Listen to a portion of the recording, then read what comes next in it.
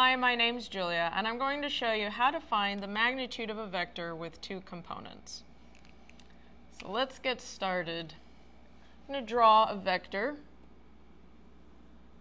I'm going to call it vector A. And we want the magnitude in the end, so we're just really looking for the length. We're not concerned with the direction of this vector. If we've broken it down into components, that means we've broken it down into an x component, which I can call a sub x, and we've broken it down into a y component, which I call a sub y. So vector a sub x, a sub y. Now notice that this forms a right triangle.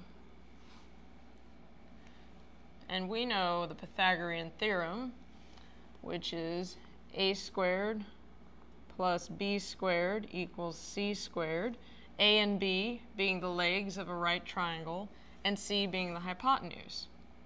So a here is our hypotenuse, and we can say we're just dealing with the magnitude, so I'm going to drop the vector symbol.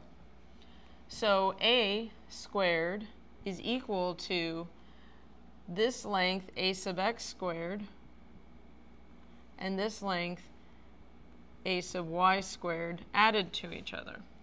So to get a, I then take the square root of both sides, and I'll find that a, my magnitude of a, is just the square root of the sum of my components squared.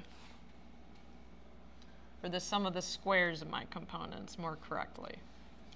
So this here is how you find the magnitude of a vector with its components. Thanks for watching.